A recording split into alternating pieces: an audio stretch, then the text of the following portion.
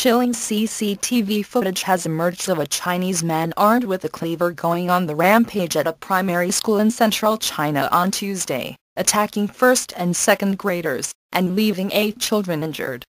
The man has been identified as 35-year-old Chen Zuihang.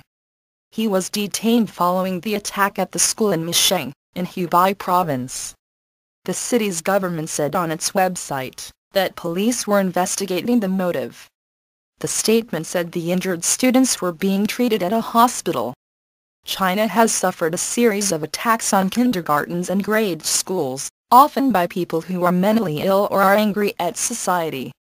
Last month, a group of 8 knife-wielding men slashed at students on their way home, killing 1 student and injuring 2 in the northwestern city of Ankang. Last year, a man injured 6 pupils and 1 parent with a kitchen cleaver in the southern city of Moming. Education officials have ordered tighter security at schools throughout the country.